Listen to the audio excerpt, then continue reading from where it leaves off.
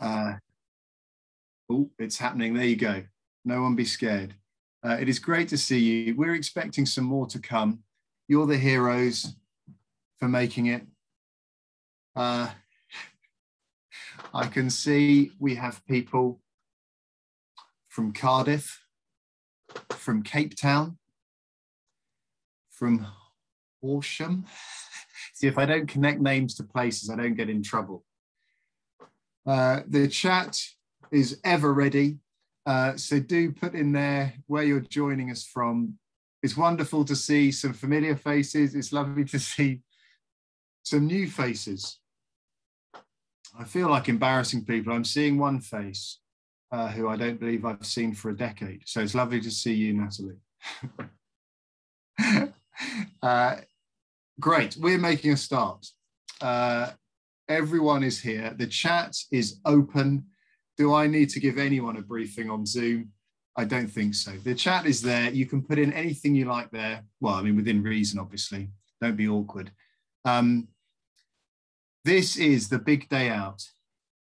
It's being put on by Faith in Kids. And just to make sure you're in the right place, this is for those who lead children's ministry in their local church, or they oversee it, or they've just been dragged along by someone who does, so that you can see a bit more of how it works. We have learned that it is great to give you some help. We have brought in some others to help us today with that, but we have also learned that it is great to talk to each other. So scattered through our time together, which we think will be between now and about 12:30, we'll have times in groups of, I've written this down, in groups of about 4 to 6 people. Each breakout group will be the same people. So in the first one, you'll just have a chance to say hello, get to know each other. Nothing in this time will last longer than about 8 minutes. So time will fly. There'll be a break in the middle. We are recording all of this. So if it does become tedious, you can watch it back on YouTube at treble speed. And that's much funnier. But I'm delighted you've actually joined us in the flesh. We hope we'll keep you on the edge of your seats in a very positive way. People are joining us. The chat is filling up. We've got London, we've got Maidenhead, we've got White Waltham. Black Waltham is far less pleasant. We've got Kirkella in Hull. It's great to see you. We've got the Isle of Wight. We're expecting someone from the Channel Islands. Hello, Esther. Are you the Isle of Wight? You are. We've got Bovey Tracy. Abby, hello. I think I know the church there in Devon. One day we'll do some sort of spot yourselves on a map game to see where we can cover. It's great. We've got Dorset and Lancashire. Well done for telling us counties. Hello, wonderful team. Ruth and Joe from Cardiff. We've got Perth, Western Australia. Look at that. I'm not sure we've had an Australian before. Sarah, tell us, is it the middle of the night from you? No, it's a reasonable time. It's 5 o'clock, 5 o'clock in the afternoon. Oh, thank you for joining us, Sarah. I hope we don't keep you away from your tea and your family later, or whatever your plans are for your evening. We'll get you away just in time. We've got Dublin. Someone from Dublin. Can you say hello to us from Dublin? Hi there. I'm Ruth from Dublin. Oh, hello, Ruth. Ruth, it's lovely to see you. Ruth, I'll be honest, I just wanted to hear the accent. I'm delighted you've got one. It would be so... I was tempted. I thought I better... Oh, I need to put a real Dublin accent on, right? All right for you all. Ruth, we all would have been a bit disappointed if you'd been an English person in Dublin. Not that I don't like English people, but we're it's just very grateful for anyone who comes to Dublin to help us in ministry. So I would not diss an accent. That's the godlier line, Ruth. Well done. I'm pleased you're here. That's better. We've got Helen from the Black Country. Helen, go on, tell us whereabouts in the Black Country is that? It's West Bromwich. It's West Bromwich. There you go. Look, thank you for telling us, Helen. I won't make the football connections. It's great. Guy from Catford. Hello, guys. Lovely to see you again. Goodness, chat is frighteningly hard. Amy would like all Northerners to say where they're from, because Amy would like the world to be a Northern Republic. Pete, it's lovely to see you. We've got Stephen Amy, who isn't, no, he's not called Stephen Amy. Amy, we have Stephen from Sheffield. There you go. But you're just as welcome if you're in the south with me. Amy and I do have Geography with Ed. Look, I'm enjoying it. Should I stop, Amy? Amy, do you want to say hello? Everyone wants to hear your smiley voice. Morning, team. Morning, everybody. Ed, you are slightly over-obsessed with geography. Am I? Sorry, I find it, I think we've all been locked up too long. I find it thrilling, the idea we're coming together. Look, that's looking for, you're going to get one of those, like, vote maps, like election night maps. That is actually what I would like. That is actually what I would like, Amy. And I don't know why that's such a funny idea. We are going to get going. Look, we believe a lot of people are in. Hello, Luan from Cape Town. Look, we're going global, but Hannah and Kendall, you're just as welcome. Look, okay, I'm the only one who's thrilled by this. I'll stop now, Amy. Thank you. Okay, let me explain. I've told you why we're here with a big day out.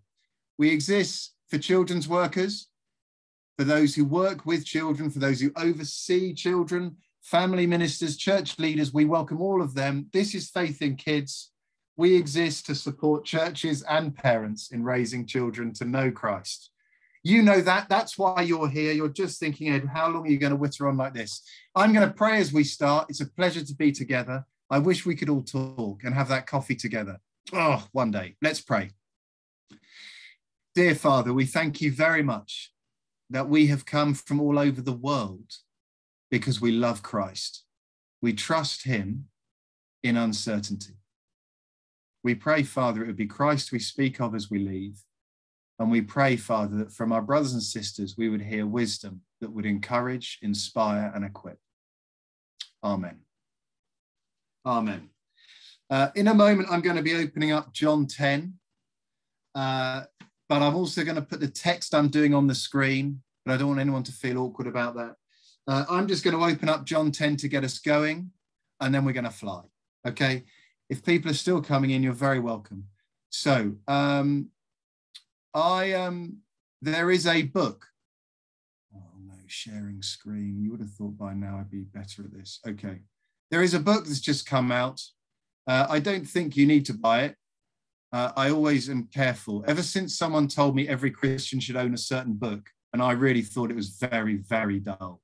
So I'm now careful of making overwhelming book reviews. But this book came out. It's called Handing Down the Faith. You couldn't describe it. It's not a Christian book, but it is research. And it's some people who I think are sympathetic to Christian things. They have done 235 in-depth interviews in the US with parents affiliated to a religion. So they've interviewed religious parents. Most of them are Christian, but not all. And they're trying to understand by talking to parents, how do they hand down the faith? It's quite interesting. I haven't got very far, and so you might be hearing more of it in future big day outs.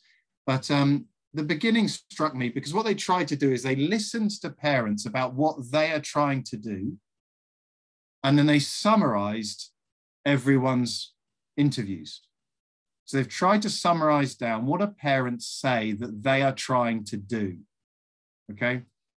And this is one of those summaries. I'll read this to you if you can't read. If you're on one of those if you're on your phone now, this is deeply annoying. Don't worry, I'll read it to you. This is what parents say is the task of parenting, okay? The central job of parents is to prepare and equip their children not only to enjoy all that is good in life, but also to successfully navigate, endure, and overcome difficulties in their personal life journeys. Okay? Parents are there to help their children navigate life. Good parents provision their children with the grounding, learning, and resources they'll need to surmount life's difficulties and come out stronger and truer on the other side. How parents do this will be shaped a lot by their own experience growing up in their families. Parents may simply enjoy their offspring as children. But the true quality of their parenting work will be tested when their children face life's trials and tribulations down the road. So far, parents are equipping children for the journey. Parents are particularly equipping journey for the difficulties of life. You can't quite work out how it's going now, because life hasn't started for their children. Okay, so broadly, we're thinking this makes perfect sense. The demanding task of parenting is made especially difficult by two major complications. We knew they were coming. Firstly, parents must never violate their children's ultimate self-determination nor trigger teenage rebellion. So parents must never tell children what to do, because that could lead to rebellion, which is the enemy of parenting. Or secondly, that's two different things. They mustn't violate their children's ultimate self-determination. A child must be who they want to be, and they mustn't cause rebellion. Two things a parent must never do. Finally, these demand that parents carefully navigate the narrow, difficult straits between lax and overbearing parenting. Okay. I'm not going to study this, but I just wanted to highlight that as I read this, I found myself thinking, well, that makes perfect sense. That's what a parent is trying to do. But then you get to the end and you realize those two great enemies of parenting are rebellion and stopping children from being themselves. And you realize how difficult this must be. This model of parenting where you've got to raise children for life, but you can't interfere and you can't say anything that might cause rebellion. That sounds very, very difficult to me. The reason it's so difficult is because it's all about the child and it's not about Christ. But I found this a challenge because I did find myself thinking, this sounds exactly right, except it's godless. In John 10, we read that famous verse in verse 10 that I find myself quoting a lot in what Faith in Kids is trying to do. We want people to hear Jesus. If you took that in isolation, you would broadly say, that's what we've just read in that paragraph. We want children to have a good life. If we only took that verse, look what we'd miss out on. Jesus says to have that life to the full, this is what we need to understand. Jesus says, I am the good shepherd. I know my sheep, and my sheep know me, just as the Father knows me and I know the Father. And I lay down my life for the sheep. I have other sheep that are not of this sheepfold, and I must bring them also. They too will listen to my voice, and there'll be one flock and one shepherd. Life to the full means knowing you're in a flock with a shepherd. Without a shepherd, you are a lost sheep. Parenting, ministry, is about giving people Jesus.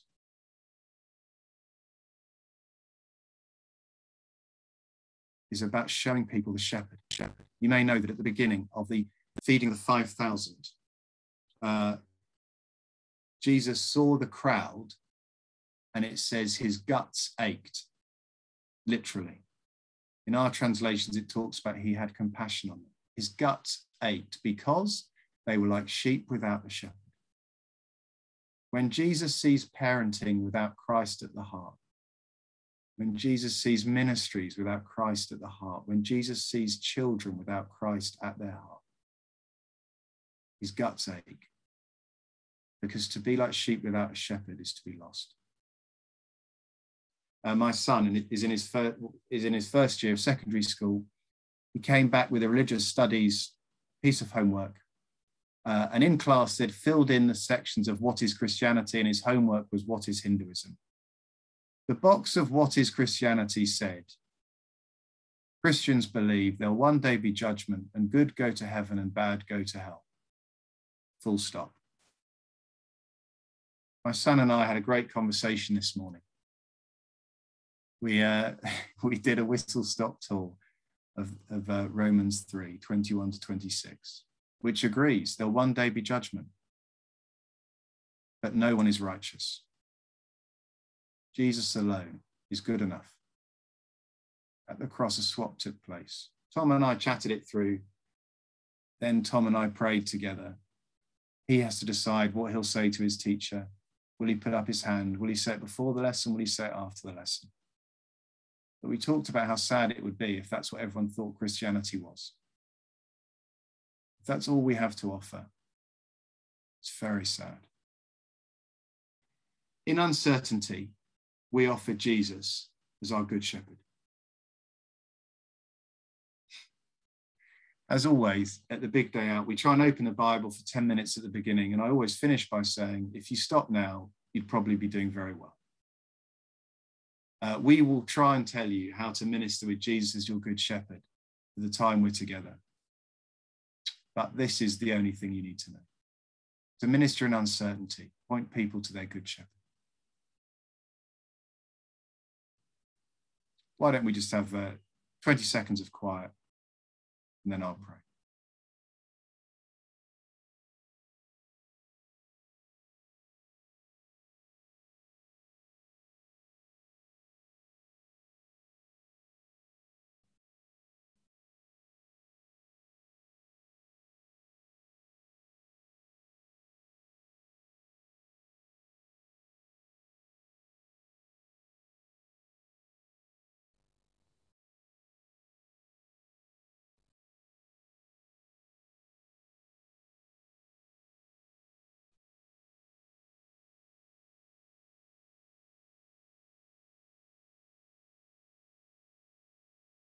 Father, thank you that Jesus came that we may have life and have it to the full.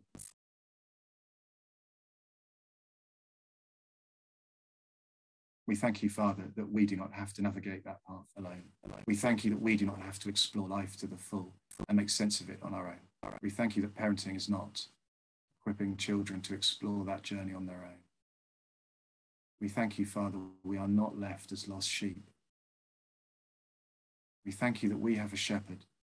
He is our shepherd, and we have a good shepherd to offer others, everyone, anyone.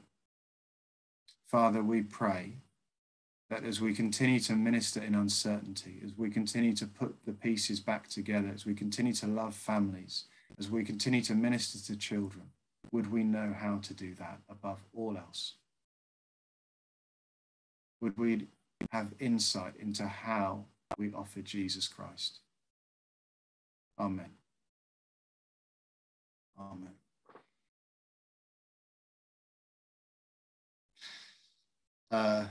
Well, this is thrilling. We have got a straw poll now, and the purpose of this is to get our brains whirring as we just get into where we're at now. A straw poll is now going to pop up. You each get to fill it in. It's totally anonymous. Here we are. It should be on your screen now. First question, do your church's ministry feel in settled patterns? Or do they feel temporary or transitory? So that's just to say we're in different stages, feeling different things. We're coming back together. We're opening up our buildings. Do we feel like we're in a settled pattern now? Do we feel what we're doing is temporary, which is we know what we're doing, we're going to keep doing it? We don't know what's next. Is it transitory? We're on the way to some lost families, gained families, lost and gained. And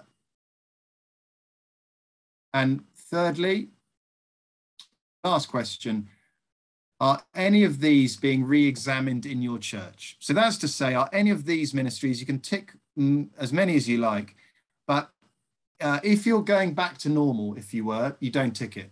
You tick it if there's a moment where you're just saying, stop, before we start again, I wonder how we should be doing these. I wonder if we should be doing these. I wonder which we should stop. So I'm asking you, are any of these being re-examined right now? If not, I think you can just submit. I'm not sure if you have to tick one. We'll find out, okay? And then you submit. Well done. I'm sure everyone is doing it. Now, I think I do a sort of countdown, and then you all have to have finished, and then the results flick up, and I'm never clear whose screen they flick up on.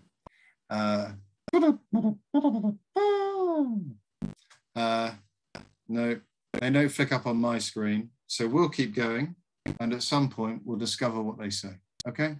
I promise I'll tell you. We are now going to go to our, oh, I've got them on my screen. Are they on everyone's screen? Look at that, it's fun. Are they on everyone's screen? Isn't that good? Okay, let's take a moment. I love finding out what people say. Transitory mainly, which means we are on our way through. We're heading somewhere else. Since lockdown, it seems like most of us have lost and gained. And we all ache. If we're in families ministry, we ache for those we've lost. I don't know why you're laughing, Amy. It's very off-putting. Are any of these being re-examined? Well, look, the answer is a lot of it. I was laughing at. I was laughing at the number of re-examines. Oh, okay. That's what we're all re-examining. Not losing families. That is heartbreaking. Okay. We're examining lots of things. The majority are examining midweek groups and children's ministry teams. I'm amazed it's only 57%. I think the common story is we don't have a children's ministry team. We're trying to put it back together. I do want to say, I think this is an encouraging story. Re-examining, asking what we need to be doing, asking what we should be doing, and asking how we should be doing it is healthy, but it's difficult. And that's why we're here today. That's what we're going to be trying to look at and helping you with today. Thank you to those of you who are nodding. It encourages me. We're now going to go to our breakout groups, okay? I'm just going to give you a couple of questions. They're the obvious ones. Please introduce yourselves. Please say little about where you are. It's geography, but I think it matters. Please say how you're feeling. I think it would be great to just share one particular situation or question you have. Is there one thing you're re-examining more than anything else? Is there one question you're asking? Share that in your group, because it may well be that group can help you. While we're in our breakout groups, I'm going to fix my Wi-Fi. I'm sorry it's crackling, okay? Anita vortexes us into breakout groups. These are going to last about 8 minutes, plenty of time. Have a chat. See you in a moment, okay?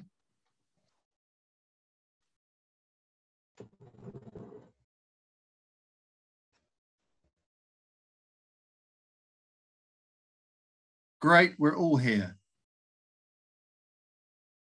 Now, I would actually, although we've only just done introductions, I still think it's helpful just to hear someone else's voice other than mine for a moment. So tell us literally anything. So is there a question? No one is going to say yes themselves. So you're going to have to tell us what someone else said in your group. Unless you're South African and Australia and you have a different cultural system where you are allowed to talk about yourself. That must make life a lot easier. So just tell us a question someone asked, a situation someone talked about, a thing someone said that made you laugh, cry, or smile. Someone else just talk for a moment. That'd be lovely. I reckon we've got time for at least 6 people to fire out some stuff. Unmute yourself and go. I'll go, Ed.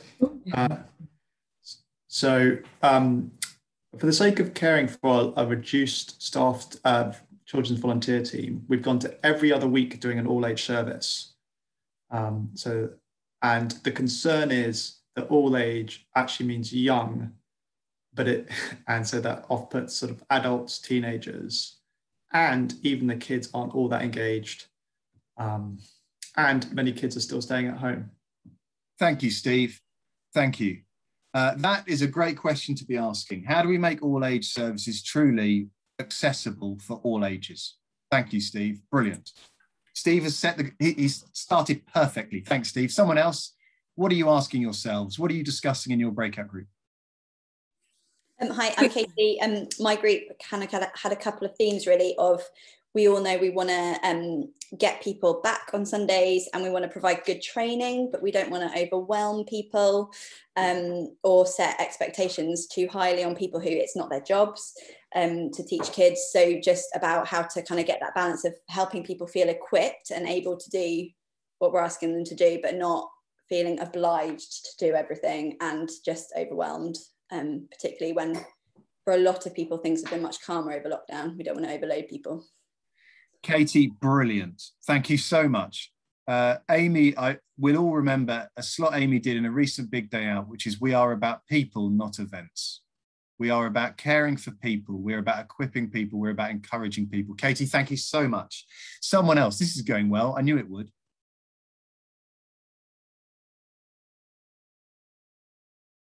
Question. Hello. Oh, yeah, small church ministry. We're in a revitalisation how to how to minister to a vast age spectrum of children where it seems like you've got one kid in each age category. Particularly thinking Sunday school is quite easy to manage in terms of younger kids altogether, but the older, more kind of youth style kids who wouldn't be in Sunday school, how to disciple them well, but also with a desire to reach out to the community in a way when they've got totally opposite interests and everything like that. So that would be our question. Thank you, Barnaby. Thank you. I'm fighting all urges to say anything, but this is brilliant to pose those questions. And I saw people nodding as you were explaining that, Barnaby. Amy is frantically putting things in chat, mainly saying, why doesn't everyone else put things in chat? Someone else, does someone else want to talk to us? This is lovely.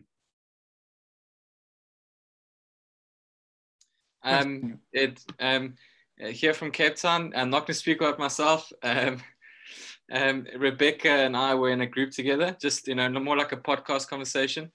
But she was speaking about raising up teams and how to do that in a pandemic. Being one-on-one with people, getting to know them and where the gifting is. Helpful just to hear her. Now she's raising her teams up, which is cool. Thank you very much, Luan. Thank you. That's perfect. Speaking up to explain, we are looking to raise up teams because it's not about us. And if we can find leaders of teams that aren't us, all the better. Brilliant. Thank you very much. Can we squeeze out two more? Because these are so encouraging to hear. Just noticed in my group that there were a number of us who are either new to the church that we're in or new to the particular role that we're taking on. And that has its own level of being slightly overwhelming at the same time as that team's feeling a bit fragile. We're not necessarily quite sure what we're doing. Thanks, Corrie. And that must be a common situation. In any 18-month period, you would expect some people to join, some staff to arrive. And it's harder to arrive. My own church has a children's and youth worker who's just arrived. I hope a lot of people are putting a lot of love into those people. Well done. That is difficult. It's difficult to lead teams when you're just working out who is in the church. Thank you. Thank you, Jane, for explaining that equipping. Oh, it went just as I was reading that. That's so annoying. Equipping, encouraging people to teach about Jesus and the Bible. Well done, Jane. Thank you. One more. I said we'd get two more. Is one person willing to speak? It's excellent to hear from you. I think in our group, we just talked about how it's a marathon, not a sprint. It might have even been you, Ed, that said it at the last Faith in Kids, but we're desperate to kind of get going again. But if you sprint in a marathon, you won't fulfill it. You won't complete. So it's about taking it slow and steady and recognizing that people are still really fragile. And like Amy said, people are waiting for their boosters as well. So some people, I've currently got COVID, and I've been vaccinated. So I think a lot of people are still very cautious, particularly now children seem to be the super spreaders. If you got kids in schools, you'll know that that's where it's going. So children's ministry workers are a bit cautious, I think. But yeah, it's a marathon, not a sprint. Thank you, Rosie. And that is partly also because in these conversations, we must remember that we are not the Good Shepherd. The responsibility is not on each of us in here to make their church get it right now. Thank you, Rosie. We are not the Messiah. We are an under shepherd. We're doing our best. And we would love to still be doing our best in 3 years' time. Thank you, Rosie. This is absolutely fantastic. We could do this all day. And we will. Well, not quite. I'd love you to write down 4 words in front of you, if that's okay. I'd love you to write down in this order: gospel. Gospel. I'm not going to check your spellings. Vision. Thank you, Anita. Ministry. Conflict. We've written down 4 words. They are gospel, vision, ministry, conflict. You can draw a picture next to each one if you want, okay? That's your challenge. I think these are 4 principles of how to make a start in uncertainty. The first one is gospel. The first one is the Good Shepherd. The first one is we are about the gospel before we are about teams, before we are about the church, before we are about our salary, before we're about justifying our existence. We are about the gospel. We start there. That is what is emblazoned across our heart. And that is what we wake up thanking the Lord for and go to bed praying for. Okay, in uncertainty, we have the gospel. Secondly, vision. Your church has a vision that is unique. You may not have written it down on a piece of paper. One of my colleagues, Chris, is going to talk more about what vision means in a moment, but that is your church is going somewhere unique. There is a prayer your church has for what your church will look like in 5 years' time. Where you are heading and where you are starting, that affects what you do. So some people in your groups will have great ideas of what to do. They'll tell you inspiring stories of how they have decided what to do with their Sunday school, all-age service. It's brilliant to hear those stories. You can't assume it should be your story because their church's vision, where their church is at and where their church is going is different to yours. Gospel, vision. Where are you at and where are you going? Thirdly, ministry. So what will we do? How will we love people? What will we stop doing? What will we start doing? In other words, this is the decision we all want to make. It comes third, not first. It takes time to get through the first 2. It takes teamwork to work out the third. It takes other people to help you know you can't sustain that. If you start that up now, you won't still be doing this in 6 months. It takes other people to help you work out, what do I do now? Gospel, vision, ministry. Fourthly, none of us want to say it out loud, conflict. As soon as you make a decision, as soon as you re-examine, some people are going to be unhappy. You are going to be unhappy. Some people will get angry and send emails they shouldn't have sent. And if they'd reflected on it a bit longer, they wouldn't have sent. Some people are going to say things you wish they hadn't said. And some things will hurt, and some things will make you wonder why you'd ever bothered trying. It is inevitable because doing good things will always upset some people. And that's why we come back to the gospel. And it's why we come back to the vision. The decision you made was for the gospel because we're going somewhere. And those people are unhappy. It could be that you are discovering in them and they are discovering in you something that is slightly out of kilter. And that conversation would be so useful to have. Pick the time carefully. It might not be you that has it, but let's just ask the question. Let someone else ask the question. Tell me why you feel that. What is it about the gospel? What is it about our vision as a church that you're not on board with, or you are on board with? And I might be learning from this. Gospel, vision, ministry, conflict. Well done. Throw something in the chat, ask a question, wonder out loud, and Anita's even told us how to spell those 4 words. Thank you, Anita. We have invited along Matt Beebe. Matt, could you just start by telling us where do you live, what church do you lead, and what's your family like? Ed, hi, morning everyone, great to be with you. I live in a place called Gerrard's Cross, which is in leafy South Buckinghamshire, just outside the M25, junction 16. I lead the church here, which is St. James, Gerrard's Cross. So we are a sort of affluent commuter belt parish church. You come to Gerrard's Cross for schools and leisure and a bigger garden and to get out of London while still being sort of close enough to London to enjoy it. And what that basically means as a church is we wrestle with all the same issues as any other church, alcoholism, debt worries, mental health, marriages, and all that sort of stuff. But because we're a fairly affluent area, we're better at covering it up than most people. So we hide it well on a Sunday morning, but it's still all going on. underneath. I'm married to Amy. We have 3 kids straddling primary and secondary school, and we've been here 2.5 years. Thanks, Matt. Matt, I've asked you along just to give you one insight into how you are making decisions at the moment, how your team is making decisions. Tell us one way you're thinking about it right now. Yeah, it's mildly amusing, somewhat ironic to be here, because I used to think I was a clear thinker, and over the last 18 months of COVID, every day that goes by, I feel more muddled and more dithery in my decision making.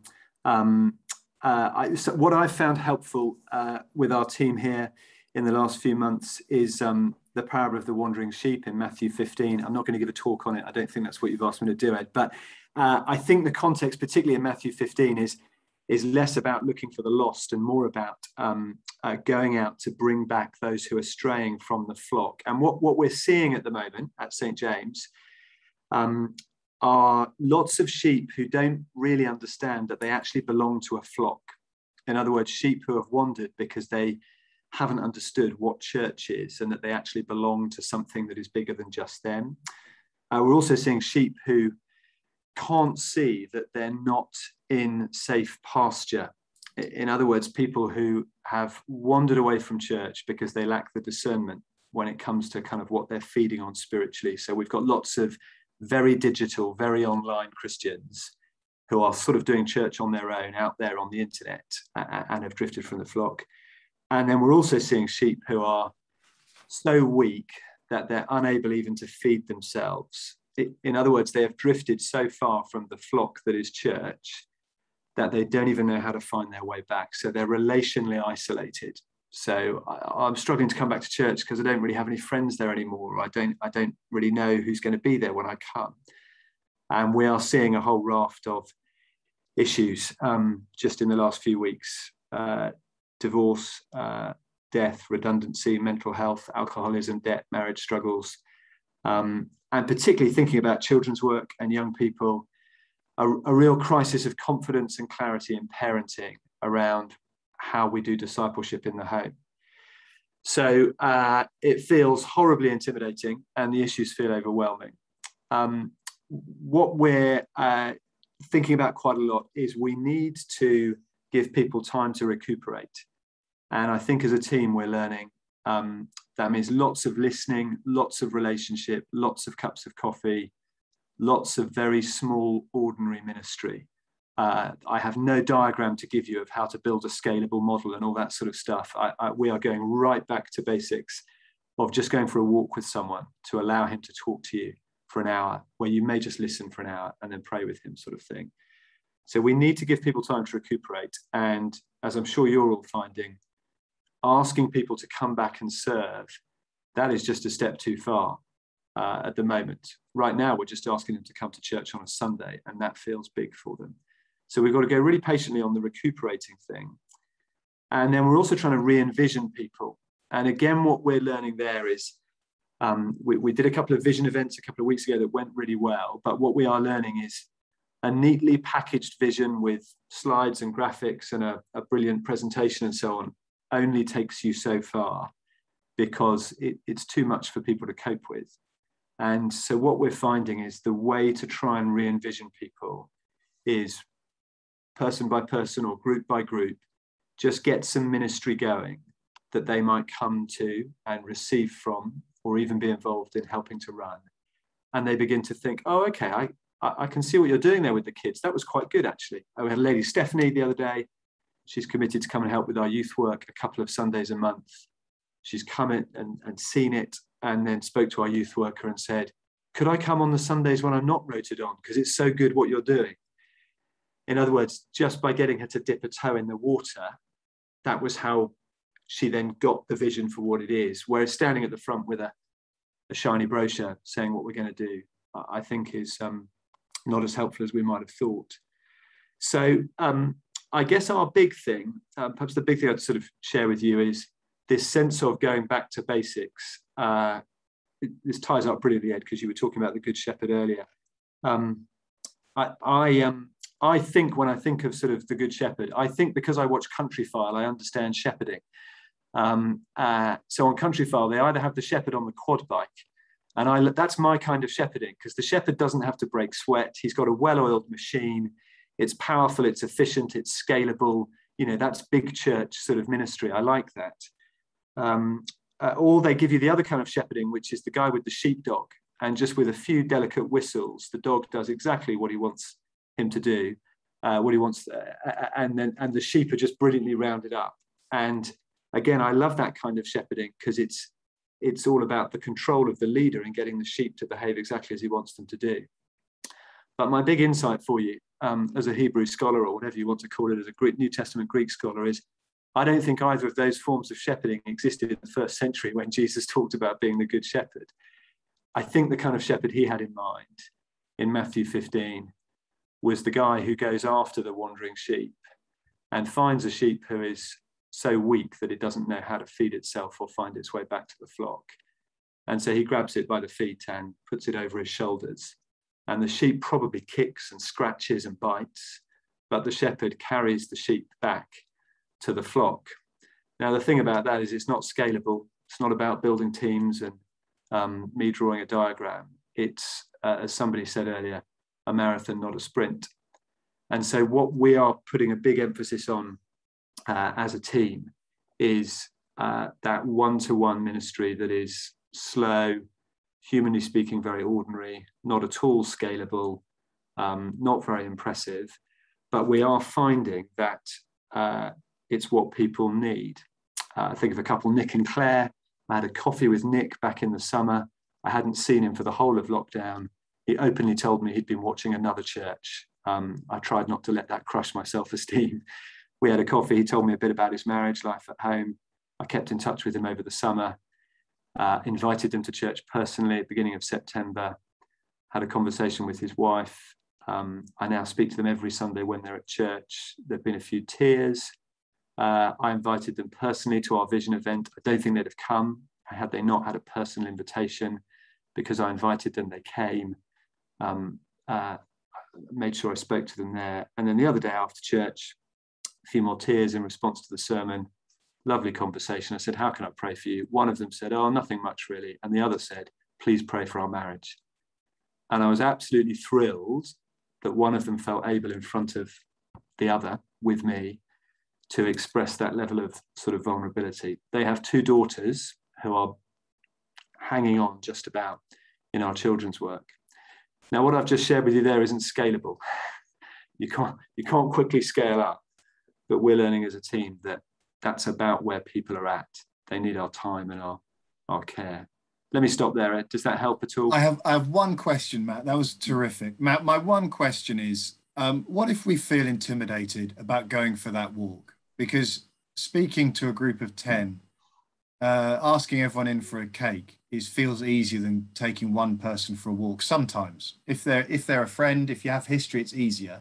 Can you just help us with how we might get across the threshold if that conversation feels like a big ask? Yeah, thank you, Ed. I think it doesn't have to be going for a walk one-to-one. I get that can be intimidating. There are age dynamics. In our context, there are lots of power dynamics about age and wealth and where you are on the ladder and all that sort of stuff. So I think it doesn't have to be a one-to-one. I think it can be a small group thing. I think I tell you what we're finding. I think you keep casting out the net and you see who comes in. So I tried to have a coffee with some people the other day and was politely given a brush off that basically said, we're fine, thanks, and we don't particularly want to spend some time with you. So I think just be prepared for that essentially rejection, but keep casting the net, because I have been surprised by the response I've had from some. So I'm often reminded, Jesus says it's not the healthy who need a doctor, but the sick. And there are some who realize they're sick and would be thrilled if you dropped round with a little note. I write notes to people all the time. It's a foot in the door. I think there are some people who'd be thrilled if you dropped round with a note and a box of brownies and said, look, I'd love to catch up sometime. Some of them won't give you a second look, but some will. It's not a silver bullet answer, Ed, but it's, I think I want to say keep trying, because some some sheep realise they need the help. Thank you very much. The sadness here is that we would all love to put up our hand and either share a story and ask you a question. Sadly, we can't. People are putting things in the chat, and people are thanking you, Matt, and agreeing and saying. Jane mentioned a colleague she has. Jane is saying for her she gets this, but perhaps a colleague needs to just slow down, stop, and start from the beginning again. Thank you very much. Do keep on putting things into the chat. Matt, thank you very much for joining us. We're going straight to Amy now. Amy is on our team. She's part of the Faith in Kids team. And Amy is going to talk a little about doing ministry in weakness, which anyone would think this was planned. The way Matt is saying, a lot of those we're talking to are feeling weak. And Amy's going to talk to us a bit about when we are feeling weak. Amy, thank you. Off you go. Hi, so I am Amy. I work for Faith in Kids. I just want to ask, do any of you enjoy having the unexpected visitor that comes to your door? Perhaps you're just sitting down to watch a movie, you've got the snacks ready, the blanket on your knee, and you're about to press play, and there's that ding dong at the door, and you think, oh, seriously? Or maybe you've just closed the last bedroom door, and you're sneaking downstairs for the cup of tea on the sofa, and there's a, and you think, oh, really right now? I wonder how you cope with the unexpected visitor. I've given you a little bit of a hint that it's not my favourite thing. A book that I've been reading recently on suffering describes that moment that Mr. Hardship arrives at your house as the unexpected visitor. So ever the children's work are ready for the prop. That moment that Mr. Hardship arrives and he comes into your house, unexpected, uninvited. You knew he was visiting the area, but you secretly hoped he wasn't going to come to your house. And he comes in, and he goes into every single room and rearranges the furniture so that nothing is where it was before. And your life is unrecognizable chaos. That's how it has felt for a lot of us in ministry, thanks to COVID. That's how it has felt for our family over the last year. It has felt like we are living in a drama that no one gave me the script for. Everyone else seems to know what's going on, but I don't. And this chaos is hitting everywhere. For us in our family, it's been about walking with our son through a mental health breakdown, through watching him struggle with anxiety and depression and finding it really hard to cope. And it has been heartbreaking as his mum to watch, and it's been hard to walk through. And it has meant that I have felt like our life is in chaos. So how possibly can I help anybody else? I need to crawl under a rock and do nothing at all. Because what can I do to help anybody else? I'll crawl under a rock and I'll come out and I'll do something when my life looks a little bit more picture postcard perfect. Now, there has been changes that we have needed to make in what we do as a family. I have needed to step back from things and spend more time at home and support my kids and support my husband and do things differently. That's not really what I wanted to talk to you about today. I wanted to talk to you about that principle of just feeling. I've got nothing to offer. Who am I to tell anybody anything? I want to share with you what's been particularly helpful to me. 2 Corinthians chapter 1. This is Paul talking to the believers there, reading from verse 3. Blessed be the God and Father of our Lord Jesus Christ, the Father of mercies and the God of all comfort, who comforts us in all our affliction, so that we may be able to comfort those who are in any affliction with the comfort which we have ourselves been comforted by God. Paul's just said, how am I able to help anybody?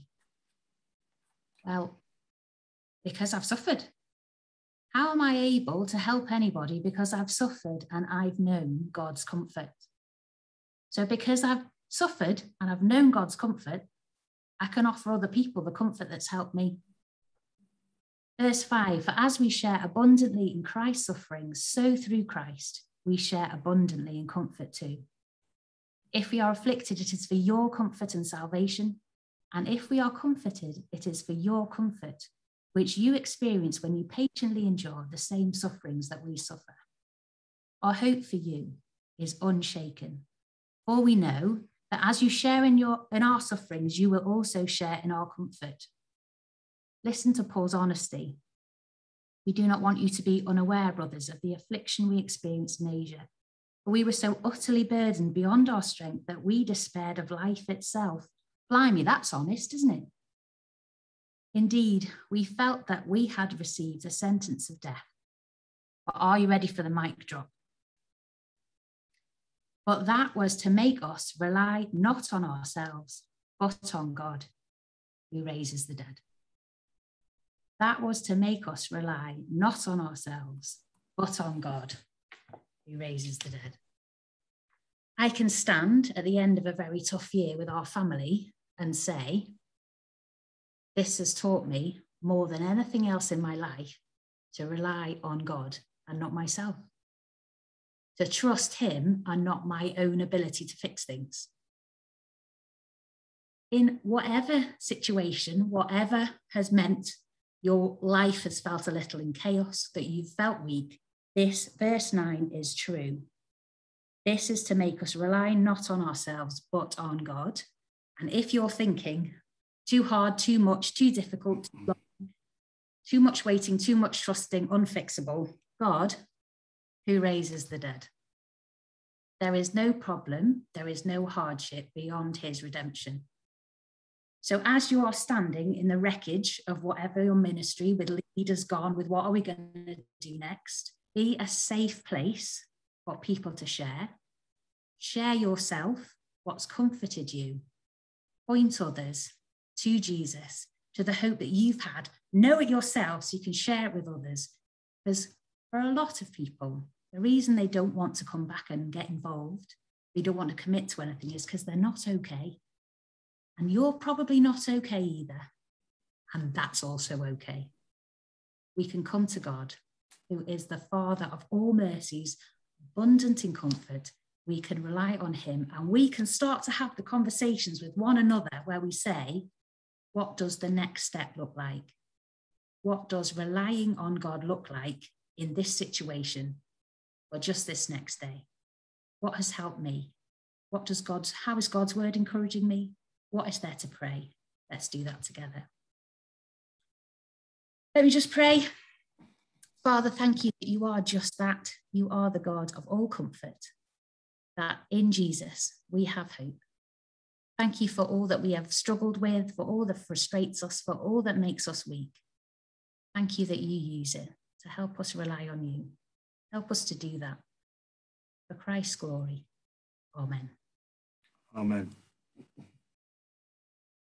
Excuse me. Amy, thank you very, very much. I'm just going to give you a recap of where we've got to. Allow your brain to shake down a little. And then we're going to go into a breakout group. And the question in the breakout group is, what has struck a chord? What might a next step be? Okay. I've talked about gospel, vision, ministry, conflict. Is one of those harder than the rest? Does one of those strike a chord that needs a bit more thought? Matt has been telling us what it is to know that the sheep are scattered and it's hard to bring them back.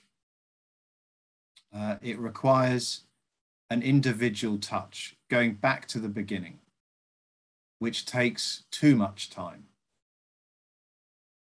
What stops you from doing that? What stops you from suggesting that to others? And indeed, is that the right thing right now? And then Amy has talked to us about what it is to know that God has purposes in our weakness. as we find ourselves unable to do all we wish we could. Is that your story? I kind of want to say, of course it is. But does that strike a chord? Does that correct your thinking? Okay, that's where we've got to so far. We're going to go to a breakout group for 8 minutes again. It should be the same one you were in last time. You're in charge of your own breakout group.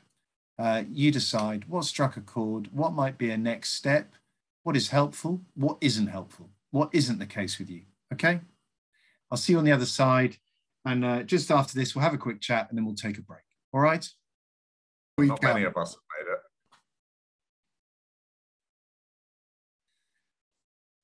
Now, people are coming back. If you're in first, that means you have to tell us what you've just been talking about. You've had longer to build yourselves up. Okay, so no one feels scared. We are 3 minutes away from a break. Okay, 3 minutes away from running around your flat, doing star jumps and having a cup of tea. In those 3 minutes, I'd love to hear from we would all love to hear from as many of you as possible, because the last time we did it was wonderful and it will be this time too. So again, speak for yourself, speak for others. You do not have to bring deep, insightful wisdom to the table. Tell us the questions you're asking, tell us the thoughts you had, tell us the conversation you had. Who's up first? Hi, Ed. So I think relationships, I think is key. Getting to know the families, getting to know the kids. And it's not just reliant on me as the kids worker, but all those that are in the groups. So those that are running our primary school age group, saying to them, go and speak to those families after the service, go and invite yourself round for afternoon tea. So the relationship building, it's not just me, but it's those in those groups getting to know the kids, because then they'll have more fun on a Sunday teaching those children if they know the families and know them. The kids will want to come along and be more engaged if they know those that are teaching them. So I think relationship. How was the GP last week? Is everything okay? Or how was school? Oh, how was that project you did? What did the teacher say? So it's relationship building, I think, is key to bringing people into the flock as well. Lizzie, thank you very much. Who would like to go next? Tell us what you enjoyed talking about. We talked some about the balance with doing children's ministry between doing that kind of back to basic stuff with young people and with children, or with people in our teams, or people we would like to be in our teams, or with families, and obviously that's a lot of people, and there's not so many of us, and it was really encouraging for me to hear from some of the others in the group about how hard they'd found that, but also how beneficial it had been when they had been able to kind of do that with people, and yeah, it was encouraging and challenging. Thank you, Stephen. Abby has typed in, and just to be clear, typing in is a great solution. Abby typed in about the overwhelming feeling that comes from wanting to re-establish relationship with those who have wandered with a small ministry team. So if you are here, if you've given up your morning, I'm sure you're like Abby, which you feel the burden. You love the families you're not seeing, and you're desperate to help. And Abby's just clarifying, there is only so many conversations we can have. And the Lord is the shepherd, and he is the only one who can put people back together. Thank you, Abby, very much. Anyone else just want to chime in?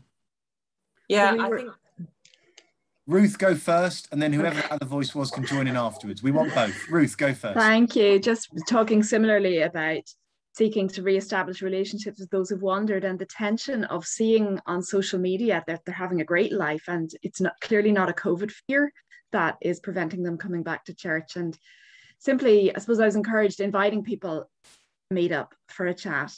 We've got the dynamic though of most of us, I think, in a more formal ministry role. And so it is a little bit like the minister coming to check in. Mm. And there's an element of we can't get around that. Mm. But nevertheless, seeking to just genuinely check in and encourage and see where that goes. Yeah. Part of the casting the net and being prepared for rejection. Thanks, Ruth. And I thought it was helpful what Matt said is, as the church leader, he is ready to have conversations where he says nothing and he only listens. I think, Ruth, the point you're making is true, is that people can feel nervous that they're getting a knock on the door from you. I think if we listen a lot, that might reassure them. We're not coming to fix them. We're not coming to lecture them. Thank you, Ruth, so much. Who was next? Who was talking? Have another go. Yeah, I just struck by that sense of, you know, reaching out to people and being in a small ministry team is, you know, we show our dependence on the Father by praying, and actually that's one we can pray for a lot of people.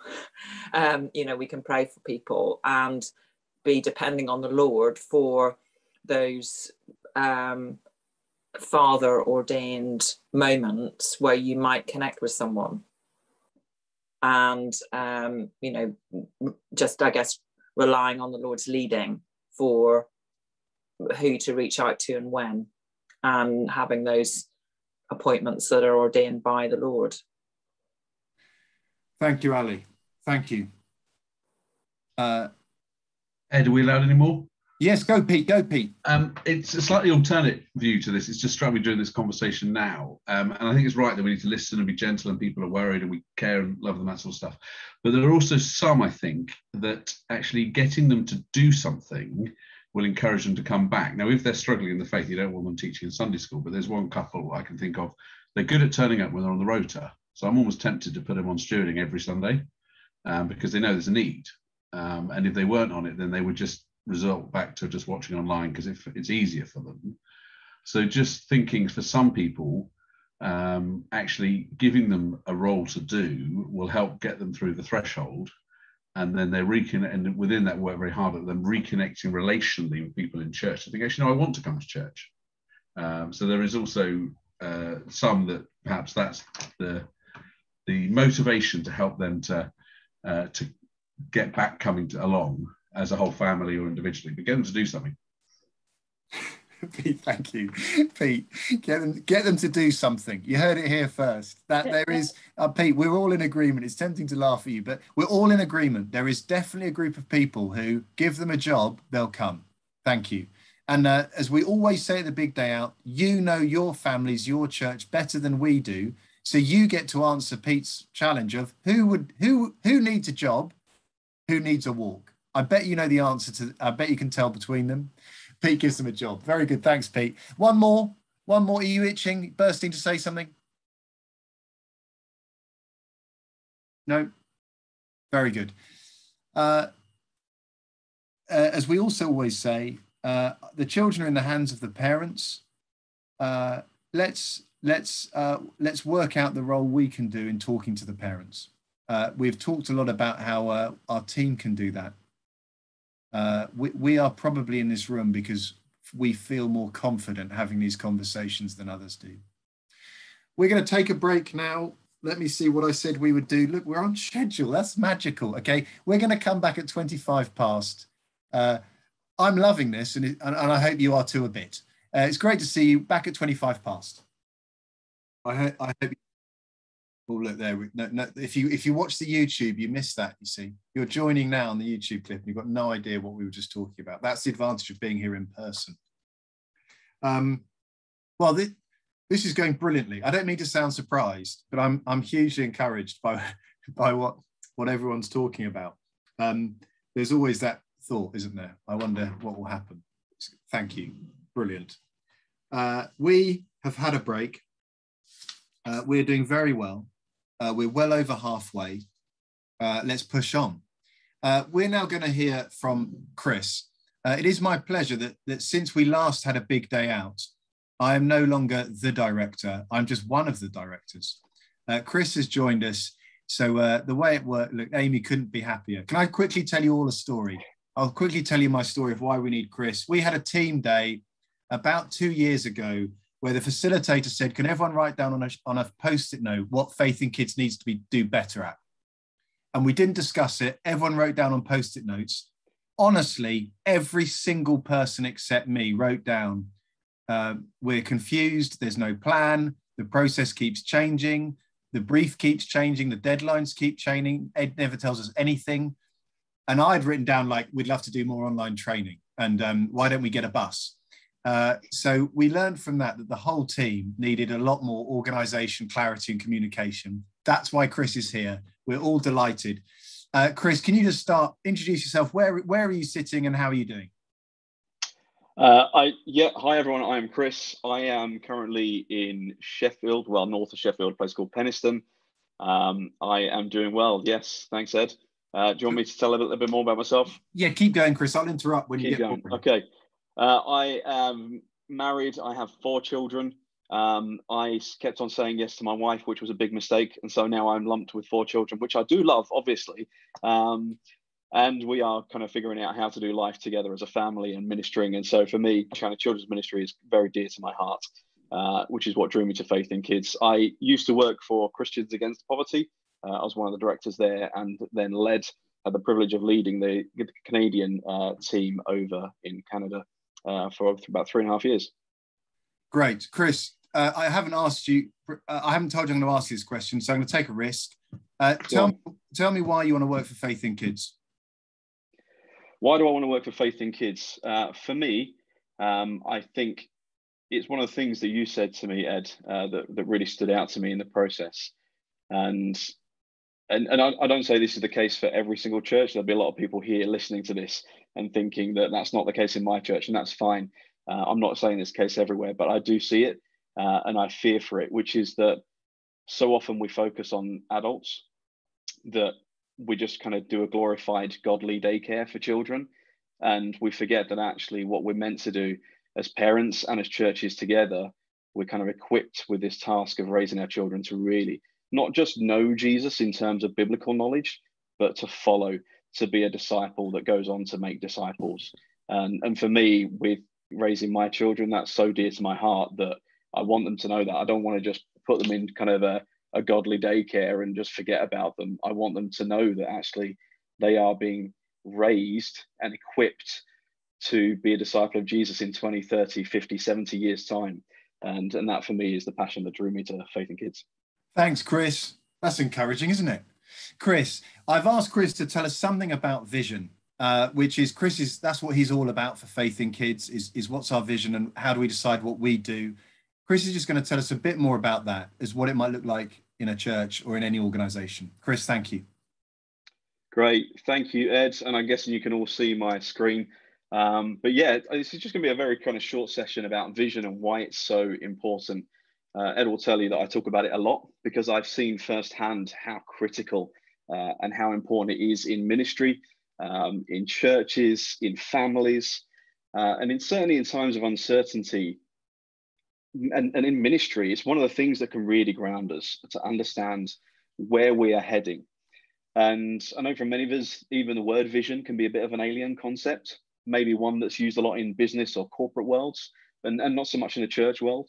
And so what is vision? Well, vision is a picture of the future that guides our behavior, it drives our resources and targets our prayers. There is incredible power when we understand the vision that God is calling us all to in our various different contexts, whether that be in the church, whether that be in your family, whether that be in your children's ministry. Understanding that gives us an incredible power. And we often find, though, that I think vision can easily be just subconscious. It can maybe be within our heart that's driving us, but do we really know it? Have we ever articulated it? Do people around us that we're working with know it? Do our children's ministry workers and volunteers understand what we're all there to actually achieve? So understanding it, knowing it, and communicating it is a critical first step to achieving it. I once had a holiday in North Wales. My mother-in-law, who had previously been to this holiday home, gave us some directions, and this was before the days of kind of sat navs everywhere. And there was no house number for the holiday home, and so she told us, when we get to 4 Mile Bridge, the house is just there. The house is just there. Those were her exact words. The house is just there. So I very naively assumed, as a young 20-something, fairly newly married, I naively assumed that, having never been there before, that I'd get to 4 Mile Bridge and there would only be one house there. That there would be nothing else there. It'd be very obvious that I'd reached my destination. And so we drove in a lot of rain. We arrived, and of course, there's definitely more than one house there. And I remember thinking, looking to my wife, thinking, how could I have been so stupid that I really thought that I'd get to 4 Mile Bridge and there'd only be one house there? And so we got there, but we didn't actually know our destination. We didn't actually know where we were going to be staying. It wasn't obvious. The destination was vague, and the journey was therefore nearly pointless. Clarity matters. Vision matters. Knowing your destination is mission critical. And by the way, I have since stopped taking directions from my mother-in-law. She is useless at it. Now, that's a silly example, but imagine that's your church. Imagine that's your family. Imagine that's your children's ministry. All that effort that you are putting in and others around you are putting in to love and to serve.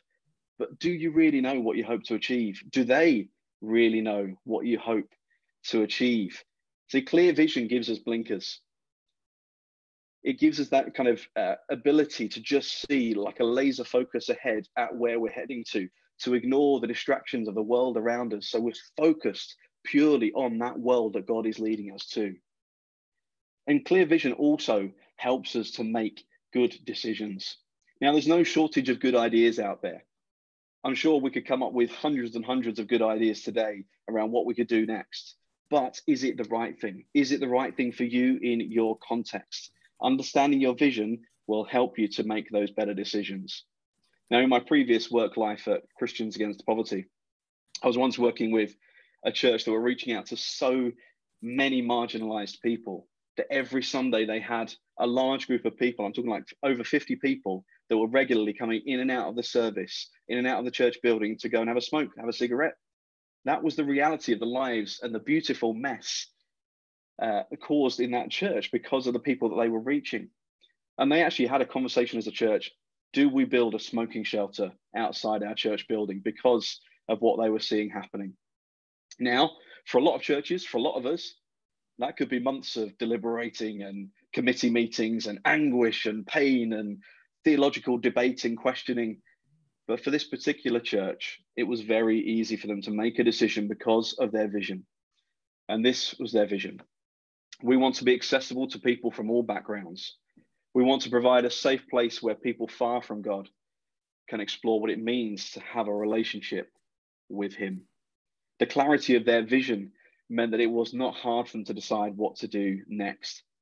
Now, I'm not saying that a clear vision is going to be the answer to all of your issues and challenges and problems, but it is a really good starting point to bring clarity not only to you, but to those around you working with you. And now really is a great moment in time, in all of the uncertainty around us, recognizing, as we've been talking about this morning, that people's behaviors have changed, understanding the struggles that people are facing and engaging and coming back to church, the mental health struggles and challenges that are out there, the relationship issues, the isolation. Now is a great time to identify what are you trying to achieve and what is God calling you to do. And as you do that, here's just a few points to keep in mind. I'm not saying these are an absolute essential guide, but these are a few things that I think will be helpful for you as you go through that process. Firstly, we've got to remember that this is about God. So start the process in prayer. Invite God to speak in the process, to guide the process, to bring wisdom to you as you navigate through finding your vision. Reflect. Look back at the past. Understand the journey that you have been on and where you've come from in order to speak to where you want to go to in the future. Invite others. Invite others into the process. Don't do it alone. Don't kind of shut yourself away in a room and just think, I've got to come up with a vision statement by myself. It's not about that. It's about bringing the right people in. It's about bringing others in, other leaders, other church workers, other ministry workers, other members, trusted connections, whoever you want to bring in. Bring people alongside you to journey with you that can bring wisdom, can guide in that process. Look around you. Look at the context that you're operating in. We've all got to understand that we're operating in a world that none of us have ever navigated before. COVID is not going away anytime soon. We've got a shifting culture. We've got a rapidly changing society. We've got emerging societal issues that none of us have really had to deal with in the church world before, but are now being pushed front and center. Understanding that is really important. And then lastly, understand the needs. What are the particular needs in your church, in your community, in your town, in your children's ministry, in your family, and how are you uniquely placed to help them? And use that as a guide to then start to work through formulating your vision. And then please, really important, do this. Write out your vision. Ed will say it doesn't really matter. I will say it's really important. Write it out, understand it, pin it up in front of you, have it in front of your computer, have it everywhere you go to understand and remind yourself what you're working for, what you're working towards, why you exist, what motivates you to get out of bed every morning, what's the world, that picture of the world that you're aiming to see. That is why it's so important. We need that constant reminder. And then as you do that, ask yourself this: is it Christ-centered? As we've said, this is about him. This is about Jesus, bringing glory to his name. Is it Christ-centered? Is it a Christ-centered vision? Does it reflect him? Does it glorify him? And is it clear? Is it something that you can easily articulate and communicate to someone else? And could they then take it and articulate it and communicate it to someone else? Make sure it's clear. And then lastly, really important, this isn't location, location, location. This is communicate, communicate, communicate. As we know, you've probably heard this axiom that vision leaks. The reality is that we get so we're inspired, we're on board, and then the reality of life hits and kicks in, or a crisis like COVID hits and vision suddenly drains out of us and we've forgotten all about it. Communicate, communicate, communicate. You can never say it enough. People need to hear it. People need to be reminded and re-inspired and re-energized and refocused and re-motivated to go and chase after that world that you've painted a picture of. And yeah, I pray that God will bless you as you go through this process and as you start to navigate and kind of think about vision in a different way. And if you do want any help, I'm more than happy to chat to you or to email and provide some kind of thoughts in a process. But yeah, God bless you all. And for now, back to you, Ed. Chris, thank you. You heard Chris's offer. Chris at faithinkids.org. Our email system is not that complicated. If you've seen someone today, type that name in and at faithinkids.org. Let me just tell you one story of where I've seen this recently. I was having a conversation with a couple who lead the kids ministry in their local church. It's a small church. They've maybe got 10 to 12 under 11s. That may be a huge number for some of you, but you know, they see that a third of those children are their own family. Their church has always said, we want more children. The rest of the church are over 60. And as they bring in changes, particularly some all-in services, that conflict I was talking about was happening. So we had a conversation about what's the next step. And they started to talk to me about, you know, how do we do the tea at the end of the service? Where do people sit in the service? How many songs do we have? My answer was, tell me the vision. Tell me what you as a church have agreed you are heading for. They said, oh, definitely. We want more families. I can't tell you the 12 words in their vision statement. Chris, it must be right, write it down. But Nick was able to tell me, our church are totally clear. We are for more families. We want them in our building. I said, okay, so that's your vision. That's what you keep communicating. That's what you keep talking about in every service. We are here today because the children are in the service today because we're going to try a change today because you keep telling people the vision. And suddenly, whether you have squash at the front or the back of the service is an irrelevance. Whether children sit in the front, in the middle, with their parents at the back is an irrelevance. In other words, you need to make a decision. But if the vision is clear, we as a church want more families in our building. We want to be a place where families feel welcome. So, obviously, we're going to change what we do next Sunday. Because at the moment, we can all see that's not happening. I found that helpful what Chris has just been talking about to work through the practical issues of conflict in change. Vision is a way through conflict. Are we agreed on the vision? Can you tell me the vision? Okay, if that is the vision, how do you think we should make this step? How would you see it differently? That's a helpful conversation, because that works out. Is it we're disagreed on the vision, or is it that we're disagreed on the next step to get to the vision? Chris, thank you so much. Chris is very good at this. Chris at faithinkids.org, if you want more help with coming up with 12 words. Never has 12 words been so difficult. Thank you, Chris, very much. If you've got questions to put into the chat, if you've got thoughts to put into the chat, there they go. Do we have, Katie's asking, do we have a church-wide vision and a separate children's team vision, or should the vision cover both? Thank you. This is such a helpful question, Katie. In my experience, I think it's great if they're closely linked. So for instance, you might want a simplified version for the children's ministry team, but I do think as a church, the church vision is here, the children's ministry team is here, because actually you want the children to know the vision. You want the children to know the vision. Wouldn't you want the children to go to bed saying, Mum, I know what we've got to pray about. Our church wants to reach, our church wants to be, should we pray for that, Mum? So I think they have to be closely aligned. They don't have to be exactly the same words. Okay, brilliant. Chris, is that right? Do you think is that true? Would you have said that differently? You're nodding. No, I think you're absolutely right. There has to be alignment in how they work together. There will be slightly different wording because it's a slightly different form of ministry to children to the rest of the church, but it has to fit within the overall direction of the church and where they're heading. Thank you, Chris. Thank you. Always encouraging. Great. I wanted to say something very briefly on team. And then we're going to move on to look briefly at Christmas. What I wanted to say about team was we've had a great time understanding something of what we can do, what we can't do, what belongs to Christ, what belongs to our leadership team, and what belongs to us individually. I think there is a trend amongst people who lead children's ministry to find it hard to have the courage to have some of these conversations.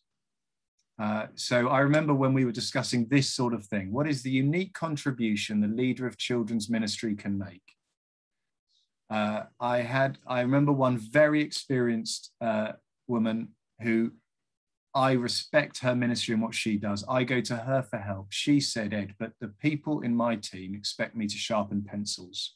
You're telling me that shouldn't be me. She picked one example of a role she thought people in her church expected of her that she didn't feel she could give away. And she was just illustrating, so if that's my job, Ed, I can't see how I'm going to have time for building teams, walking with parents, visiting homes. I asked her, who in your church do you know who can sharpen pencils? Who has time? Who has time? Who can sharpen pencils? She gave me a long list, particularly some retired folk who she thought would love to contribute to kids ministry, don't feel able to be in the room with children, do feel able to sharpen pencils, would love to contribute. In 1 minute, we solved the problem. Do you feel able to ask them to sharpen pencils? It took a while for her to say yes. That's the gap. That's the gap in our thinking. It became about her rather than about the ministry. Do I have the confidence to ask someone else to do a role I've been doing? Do I think I should ask them? Yes. Do I think this ministry needs me to ask them? Yes. Do I feel able to ask them? Oh, that's harder. Can I, you don't need to listen to me, but can I just encourage you? The role you are doing is because your churches need you to lead. Your churches need you to take the initiative. Your churches need you to have some difficult conversations. You're very good at it. That's why you're in your role. You've been trusted with it. Do you think it's needed? Do you think there are others who could do this? Do you feel able to ask them? Please let me encourage you to say yes to all three. we are now going to hear from Paula. People are flying in with their visions. And look, this is very encouraging. Look, Chris, they're living the dream. They've all got visions.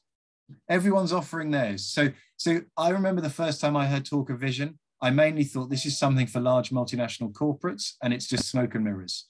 But this convinces us, I now don't think that. Chris has told us how to do it, and a lot of you are telling you what yours is. So we're all convinced. Brilliant. Hold the vision tight, communicate it a lot, pass the vision. Thank you. Paula, can you unmute yourself, shout hello, tell us where you are and what you do for Faith in Kids. Can you hear me? Can you hear me? I'm just checking because often I have sound issues. Hurrah! I've got the big thumbs up from Ed. So in some ways, I feel like I've got the easy job today because I just get to unveil our new resources and be like, look at all of these glossy things that we get to give to you.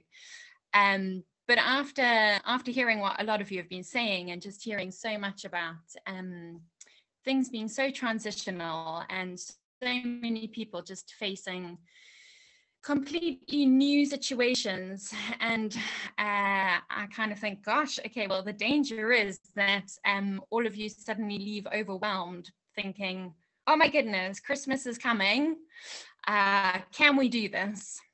And so I'm hoping that as we go into it, you're going to just suddenly think, this is too much, we can't cope with Christmas, because the reality is it is 78 sleeps until Christmas. So maybe that strikes you with fear, or maybe it brings you joy. But what we've got to tell you today, and what we get to give people as we lead up to Christmas, is huge joy and one big adventure. You're going to realize that obviously adventure is a very key word this year for us. Christmas is just a time of getting ready. It's a time of preparation. And so it's very easy for us to lose sight of that first Christmas and who Christmas is actually about. The clue is in the name. It's all about Christ. It's all about Jesus. And this year, we're going on an adventure. We're going back to that first Christmas, and we are going to meet some of the original Christmas characters. And the wonderful thing is that actually we get to look at them with fresh eyes and go, these were real people. They went through some crazy things. That first Christmas, I mean, it was like unexpected pregnancy, road trips with like a heavily pregnant woman. People were getting visits from angels left, right, and center.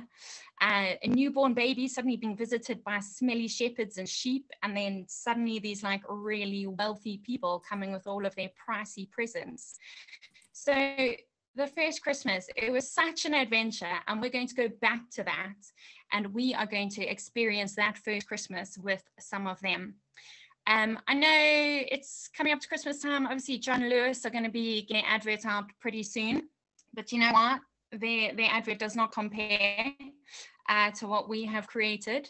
So I think Ed is about to, Ed is saying, or if that is, okay, Ed is going to show us, look at this, so smooth. 2 years on in Zoom, and we are smashing it still. Paula, we can only hear you, we can't see you.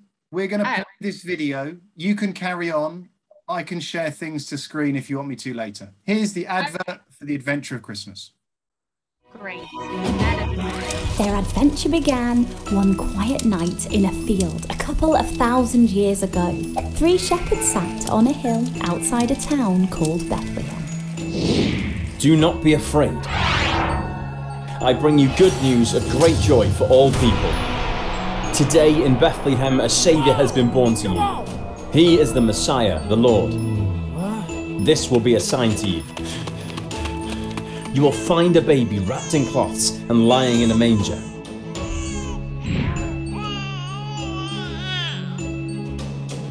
What an adventure! They told everyone about the angels, the baby, the good news. Now it's your turn. Join the adventure of Christmas. The book, the advent calendar, the podcasts, and the Sunday materials.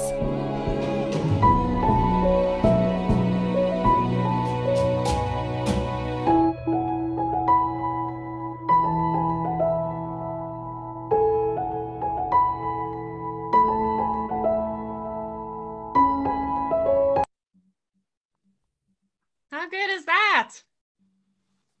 Who needs John Lewis? I mean, I don't feel like I need to say anything anymore. It's like, boom, there it is, Christmas. So I'm going to take a few minutes now just to show you some of those things, give you a bit of a picture of them. And I'm hoping that when I share my screen, you will actually see it. But the main thing that I do want to be telling you today, as I try to, there we go. So the main thing is, as we go on this adventure of Christmas, as I talk you through some of the resources that we just mentioned there, books, podcasts, our resource package, we're trying to remember that all of these things, we've put them together in a way that they support our greatest desire. And our greatest desire is always to see children trusting in Jesus eternally. And so everything that we have put together, this is our why. Why do we do it? We've put it together to support parents because they can't do it on their own, and support churches because you need help in supporting the parents. So all of these things, so I'm kind of, instead of just saying, look, I'm just going to scroll through a lesson and show you everything that's in it, or tell you the whole breakdown of everything we're doing. I would love for you to leave today knowing how these things all fit together, a bit like a puzzle, to do this, to support parents and to support churches, because you're the ones who are going to be going back to your church leaders and saying, we need to be on this adventure. We've got to join in, and we've got to get everybody else to join in. So the moment you've all been waiting for, the great reveal. The first thing that we're going to talk about is supporting families at home. And wonderfully, my buttons don't work. How exciting. There we go. Families at home, hurrah. So the book, maybe you've bought yours already. Well done. I mean, I'm in South Africa, so I'm just going to wait patiently for somebody to send me one. Although actually, on that note, I know who supplies them. And I can give you a discount code. So that's exciting. All my South African friends, we can get discounted rates for this book. So families at home, we've got this great Christmas devotional, 25 devotions, simple, fun, but really hard focused. If family is going to be opening up the Bible, it's going to be a Christmas time. Your church leaders, they can stand up at the front of church, hold this up and say, families, it's possible. You can do it. Use this book. That is how we're going to be supporting families. And this year, how exciting. Check out these pictures. So we've added in pictures.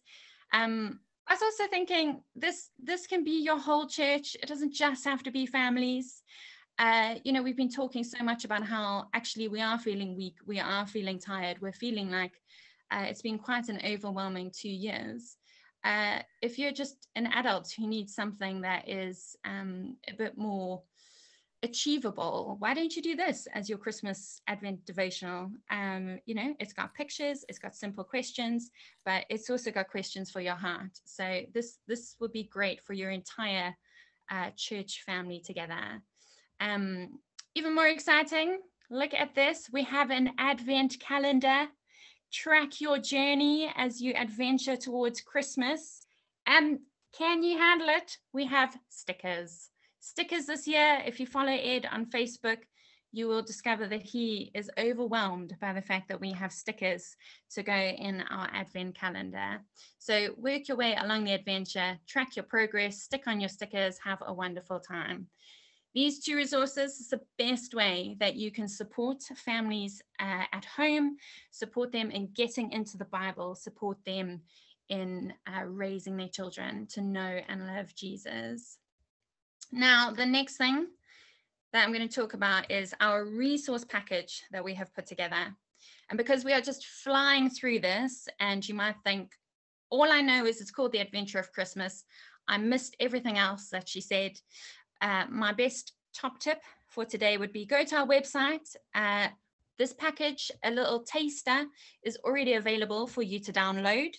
And so obviously you can see his little screenshot. Go to our website, click on the main banner. It will take you to this page. Download the files. And the first thing to read, our series introduction, where that is going to help you understand how this is an adaptable teaching resource. We know things are uncertain. We know that, Christmas is still coming in a couple of months, 78 sleeps. We don't fully know what Christmas is going to look like this year. You've been through a few Christmases and Easters where things have changed rather last minute. And so maybe you are wanting to prepare in a different way this year with your church family. So I would suggest reading this introduction to find out how you can adapt this resource to best suit what your church needs. So you'll see that there's a little bit of an explanation of how you can use this in different ways. I'll talk you through a few of those ways right now. So we have put together 4 adventures. So our key players in the Christmas story. So we go on an adventure with Mary, Joseph, the shepherds, and the wise men. So in our adaptable teaching resource package, you're going to find Sunday school lessons. So you can still use this in the traditional way. So what you have come to expect from a Faith in Kids Sunday school resource, you're still going to find in this resource. We've got illustrations, we've got worksheets, we have the 4 lesson plans that will help you to be able to go through this adventure. Now, this is supporting parents as well, because this is reinforcement. So what parents are going through with their children at home, or what your whole church family is going through, they then come to church and they are having all of that reinforced. They are going through the adventure again. They are hearing from the people who care about them and their kids groups. They're telling them the same thing. They're all pointing them to Jesus. They're all showing them how God unveiled his incredible plan of salvation and sending us as King Jesus. So have a look at those. They are great. You'll be able to see lesson 1 already when you download the taster pack. So another thing that we've done, this is all inside this adaptable teaching resource. We've done an all welcome service. So this is what you need to hand over to your church leaders and say to them, you need to do this. We've put together a whole script that you could do as a service for everyone. So it is written to be enjoyed by adults, by children, by Christians, by non-Christian guests. Everybody who will be sitting there will be engaged and will be taken on this exciting adventure. So the full script is there. We've made suggestions of where you might want to include a mini sermon, just to kind of give the adults that little bit more, but keep it really simple. So 5 minutes of just helping them with understanding and 5 minutes of application. If you are not doing this as a full service script, what you could do is take out certain sections and use it instead as a 5-minute kid slot. Do it all together before your kids go out to their groups. Or if you're not using it in church, you could use that little kid slot with your kids all together. So say maybe your Sunday school groups are now meeting as one big group. Maybe your classes aren't how they used to be. Use that as your Bible story idea to introduce them all to the story before you break into maybe smaller groups for discussion time. I also think that you could use these as assembly scripts. If you're able to do a Christmas assembly, maybe go through them, have a look, see whose adventure do you want to go through with the children, and use one of these as an assembly. So really adaptable, really flexible. And that is all within those lesson packs. And then something that has been quite incredible over the COVID pandemic times is being able to reach out to community and reach out to people on your street and just get into community more. So when people were taking things to people, it just really did give you such a great opportunity to reach others. And what we are including this year is the family adventure. Everybody gets to go on the adventure. So there will be a little booklet that you can print out where you can encourage families to experience these adventures. It's a light touch of the story, the main thing, and a few things to do that are simple. You don't really need much to do them. Enjoy a meal together. Pretend a king is coming to have dinner with you. Why don't you take turns trying to serve them as if they're royalty? So these are things that are so achievable that you could give it to your neighbor, give it to the families next door, and if they aren't church going, if they're not Christian, it's not something that they're automatically going to be put off. It's something that they can easily do. Pop it in a bag, put in some crafty bits, put in some sweets, hand it out to everyone. So that is our community outreach tool. And then again, for supporting the families, maybe families at home, maybe they're on the road, maybe this is the one for when you're in the car traveling or on the train traveling to see family at Christmas. Don't forget that we have our podcasts. You can find them on our website. You can locate them via the little podcast dot thingy mabob. Check out those. Because actually families need encouragement to know they're not going on the adventure alone. They get to adventure with others. So all of these things, like I said at the beginning, all of it is to support parents, and we want to support you as you support parents, so that children really are growing up to know Jesus. And we would love for children this year to experience the adventure of Christmas and just to be amazed by this little baby that was born in such an incredible way, who is their King and their Savior. And something that I didn't mention is that I sort of mentioned it with the all welcome service, where we said, why not do little mini sermon slots? Something else that you could do is see if your church leader could preach through these passages at Christmas time. Maybe you don't do them as a full service. Maybe instead he preaches through them while you all go through them at home and go through them in your Sunday school. And excitingly, we actually have somebody here, Drew Waller. I think I'm going to be handing over to him in a moment. So I don't know if he is here and if he is taking himself off mute. I am here, yes. Waller, who is the hooray, thanks Drew. He is the senior pastor at Jersey Baptist. He is, I think I'm correct in saying, planning on using this and preaching through the Adventure of Christmas resources. So I'm going to hand over to Drew. Thanks for chatting to us. And if you give us a little bit of an idea of what you're going to do. Yeah, thank you, Paula. Well, we are a mid-sized church of about 120 adults, 50 children on a Sunday.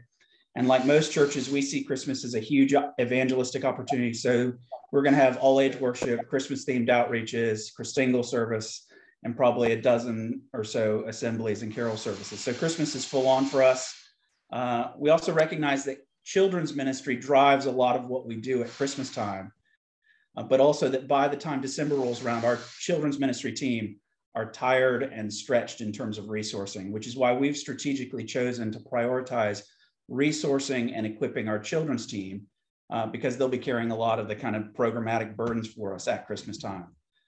Now, oftentimes in churches, the concept for whole church programs like the Christmas program comes from the senior pastor, or in larger churches from those who organize adult teaching programs. And so this is basically a top-down approach. This is often our church's default. I make the decisions on what the preaching plan is, and then things go out to other folks. But we've actually recognized that at Christmas, it makes sense to prioritize the needs of our children's work. And so we're strategically choosing children's material to be the starting point and planning Christmas around that. And practically, this means we're starting with Faith in Kids, the Adventure in Christmas resource pack, and developing our adult program from the resources provided by Faith in Kids.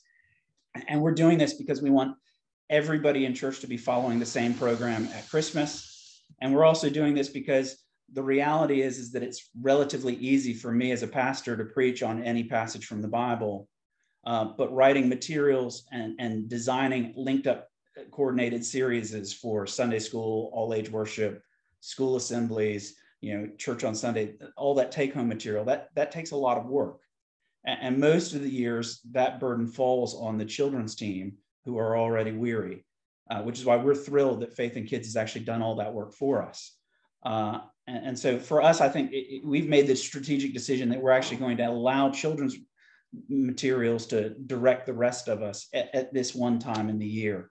One thing I think that we have to recognize is that some people who are probably listening right now might not make all the decisions in their church. They're not feeling like they can make those decisions. And so that means that you've got to have a conversation with the senior leaders in your church.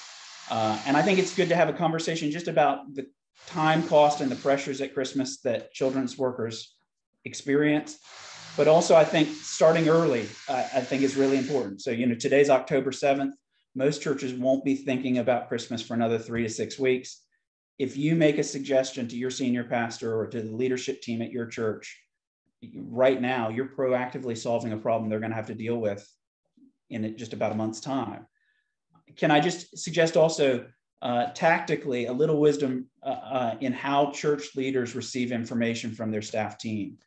As a church leader, I get flooded with grand ideas from my staff team all the time. And some of those ideas are really good and some need a bit of tweaking. Most need a little bit of wisdom from me, even if they're good ideas.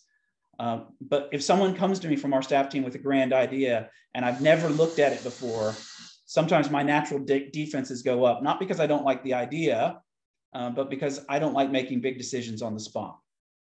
And so can I suggest maybe a two-part approach? If someone on our staff team comes to me and says, hey, Drew, have we planned Christmas yet? Because if we haven't, I've got an idea for how we might do our Christmas program this year. Would you mind me giving some thought to our Christmas program and then bringing back to you in a couple of days' time a bit of a proposal? I'm never going to say no to that. And then, the second part of that is, of course, on a couple sides of A4, write down a proposal for Christmas, giving thought to what church has done in the past and how the Faith in Kids materials could be useful as a part of a children's program and also part of the adult program. And that gives your church leader a chance to digest what it is you're saying.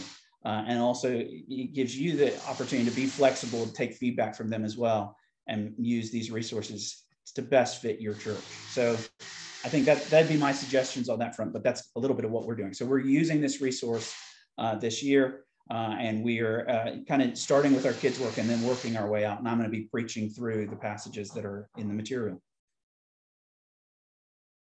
Drew, I would love to think someone else had a question for you. I was honestly going to ask you the question, how do we open the door? Give us a top tip. You gave us that. You're splendid. It's top secret, but we can put on a post-it note and hide it. We can call it the senior minister two-step approach to having a conversation. We heard that first. Now, has anyone got any questions? Amy, you're looking at the chat. Has anyone got any questions for Drew before we let him go? I feel like he's just done a brilliant job. Drew, thank you for that. I honestly can't think of any questions, Drew. You have covered it. Thank you for explaining how you're thinking about it. And thank you for trusting Faith in Kids.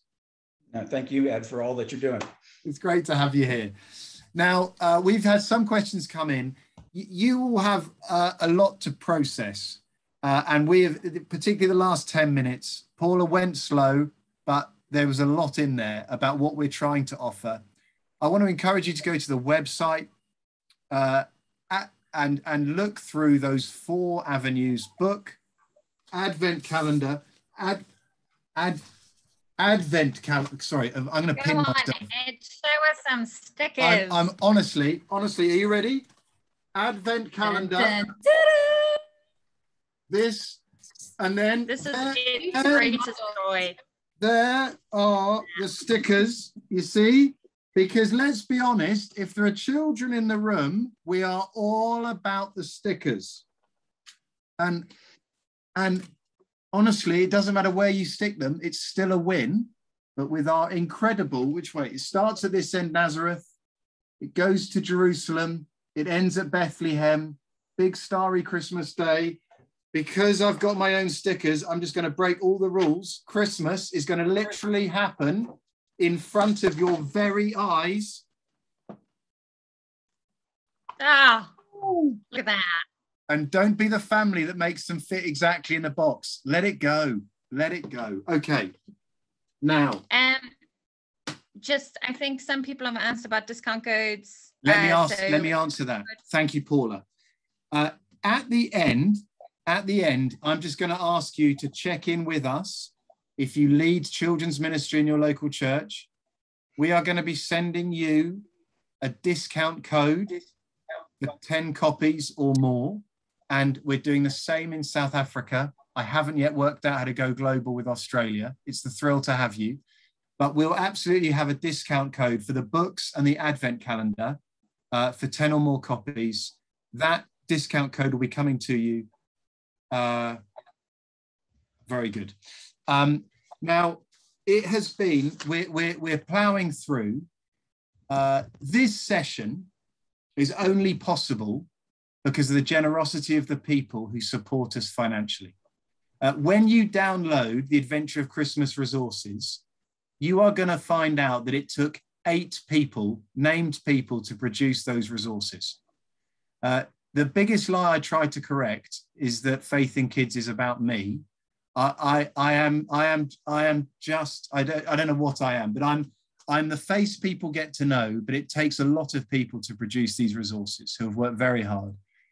We have made the decision to provide all resources for free to download to anyone. And in order to do that, in order to do more, we need more faithful people willing to join us on our journey. So other churches and parents can access what we are passionately believing are heart and life-changing resources. We think it's a distinctive of what Faith in Kids is trying to do, that we want to reach the heart of families, not just tell Bible stories. We want to be an organization that disciples. Our vision is to equip and support the whole ecosystem around children so that they can be raised to know and follow Jesus eternally. We had a vision day last week.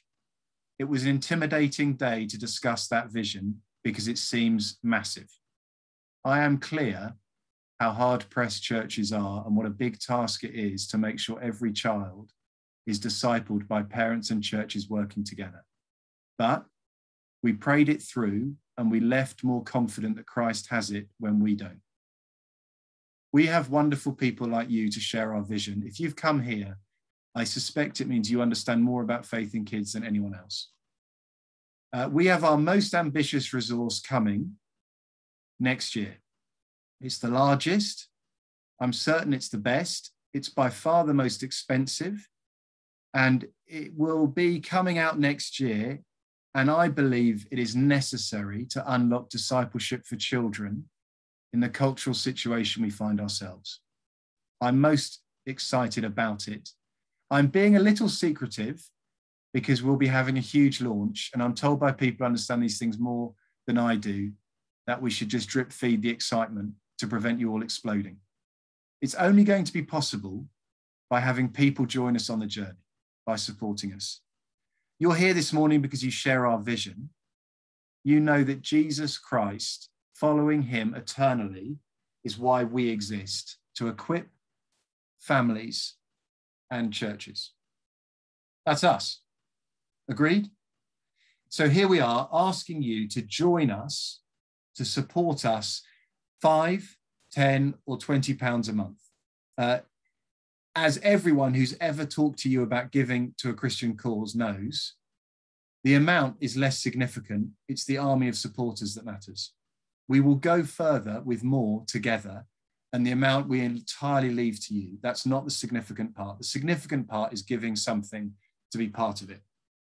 Whatever you can afford, it makes a huge difference, and it's wildly encouraging. It's wildly encouraging to the team to know that people think what we're doing is good enough to give to it. The link is going into the chat now. Anita, through the magic, is going to click on there. That takes you to our stewardship system. If you want to give directly to us, if you have complexities you want to talk through with us, please go to info@faithinkids.org. But as anyone has ever said this before, the important thing is to get giving.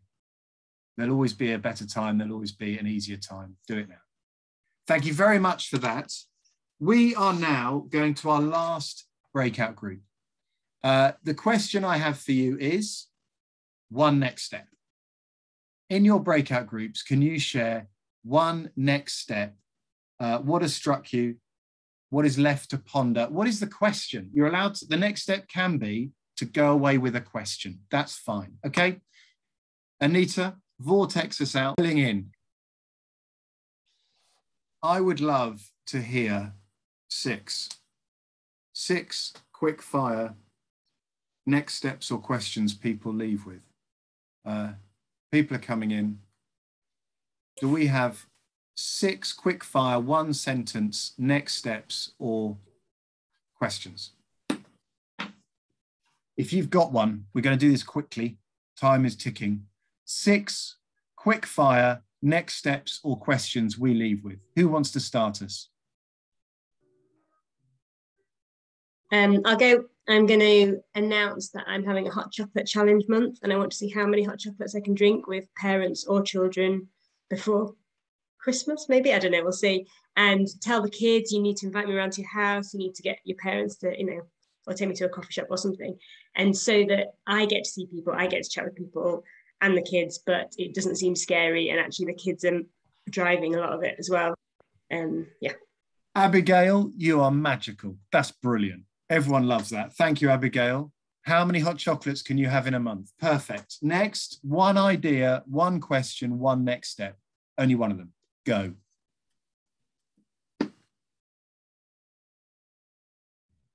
Order a bunch of Christmases to give out to church families. Thank you, Guy. Thank you for being convinced. It's lovely to see you. Thank you. Next. I was going to say that. Yeah, lots of advent calendars. Oh, Yeah. Jane, it's all about the stickers. That's right, exactly. I saw Elise asking, can we give out the stickers and the advent calendar? I mean, you can, in that it's an advent calendar with 25 boxes and 25 stickers. One strategy could be you give away the advent calendar, they buy a book. So you can clearly have an advent calendar without a book. It's not got a lot of depth to it, but that's okay. And I really want to see people sharing pictures of their badly stuck on stickers. No. The temptation to put those stickers right in that box is going to be so big.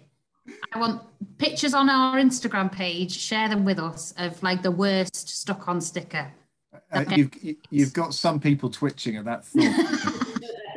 Need to let it go, people. Let it go. 2 more quick next steps, questions or places you're stuck. You can just say them. You might not get an answer. You won't get an answer. I promise you won't get an answer. Ed, with the advent calendars and the books, obviously for families, kind of like get them out. But I was thinking for toddler groups, could we possibly, if they had the advent calendars, use our social media site to kind of guide and prompt them? Yeah. So do it that way. That must be right. That must be right, Sophie. No one from the Good Book Company is listening. But I'm absolutely certain there are great things you can do to help your church. Creativity and serving the Lord must be the goal. Thanks, Sophie. 1 more. We're doing brilliantly. We're running out of time, but it's too much fun. We think we should give them to not just people with children, but all the church, the advent calendar and book, and get them to work through them as well. I mean, I don't know, are you Jean or Rachel? I'm Jean. Jean, everyone secretly loves stickers. Of course they do. Of course, everyone needs stickers. I'm all about the stickers, Jean. Thank you. Go and do it. Go and do it, Jean. Now, we're now on to our wrap-ups, okay? So look, I'm really not going to keep you. We're now on our final thoughts and whatchamacallits. Okay, let's share that, go, okay? So, a quick notice, Sheridan, are you ready? In March, 5 Thursdays, I am running with Cornhill training sessions. It's a course, so it's all 5 in centre of London. I'm actually sorry because Zoom means people could join us last year from anywhere. So I'm sad that this is now a probably Southeast England thing. But if you want to join me, 5 Thursday afternoons in March. It is the 5 Thursdays in March, 1:30 to 4:30. Anita is putting a link in the chat now for how you book. Sheridan, you did it last year with me. Give us 2 sentences on what you thought. Hi there. Yeah, so I got stitched up by my vicar to come to this, and I was regretting it at first. And I was like, why am I here? I got to the first session, and obviously we had Ed talking about sort of his vision and things for children's work. And it was very inspirational at the start. And I was like, gosh, I don't know if I can talk to kids about the Bible. And basically, throughout the sessions, I was sort of convinced that actually I was able to share my faith with kids and share stories to kids and, you know, speak to kids confidently about talking in Sunday school. Whether it was before, I would have definitely shy away. I didn't know how to talk to kids, really. So, you know, it was, it was brilliant. So thank you, Ed. Sheridan, lovely. Thank you for that, Sheridan. So if you want to join me, there's 10 places, okay? Info at Faith in Kids to ask more questions, or click the link in the chat to book yourself on if you know it's for you. No minimum level, no prior training necessary. Anyone can do it in any role. I'm sorry, it's geographically limited. We are thinking about how we do this sort of thing, not geographically limited. I'm so nearly there. Thank you for bearing with me. Are you the leader of the children's ministry in your church? I ask this every time because you are the people we want to post things to. So it's worth you giving us your name, your church, and your postal address of the church building where we can post things to you. Sorry, the church office, okay? Please, can you send those? If you've done it already, you don't need to do it again. We're up to about 120. We are about to post something. So we do need to know where you live if you lead the children's ministry in your local church. If you're in South Africa, can you email that information to Paula? She's in Durban. I'm not sure we mentioned that. She's in Durban. She wants to hear from you. She'll give you discount codes for South Africa. Okay. I think we are so nearly there. Okay. The next date, 4th of November, go to the Faith in Kids website to book yourselves in. We'll be talking about Christmas. Between now and then, we've got more videos to share. The recording of this will be available straight afterwards. I think we're stopping there. We're not doing this. Good, we're there. So in that case, I'm going to pray and you'll all be gone very soon afterwards. If you want to hang around to ask a question, you're very welcome. Dear Father, we thank you that you are the Lord. We thank you that Christ is our good shepherd, and we thank you that by his Spirit, we can speak your words into the hearts of children. Father, we pray we would know how to lead in uncertainty, lead in weakness, and lead those sheep who are a long way from home. Be gracious to us, Father. We pray if we feel overwhelmed, you would allow us the clarity and the love of others to focus in on one next step. Thank you, Father, that you are the Good Shepherd. Your Son is on his throne, so we don't need to be. Amen. Amen. You are a joy. Thank you very much for joining us. We look forward to seeing you on the 4th of November. You're free to go. We all secretly wish we didn't have to go.